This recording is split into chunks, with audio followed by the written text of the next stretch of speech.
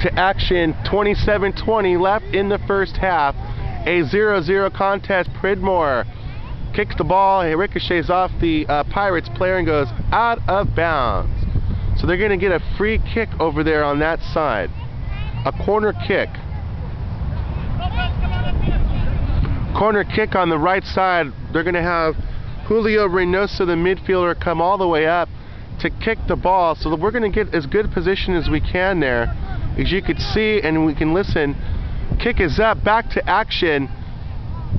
Reynoso has a play one-on-one, kicked out of bounds all the way into the streets and hits the fence. Almost does not hit that anybody over there. Pretty cool, huh?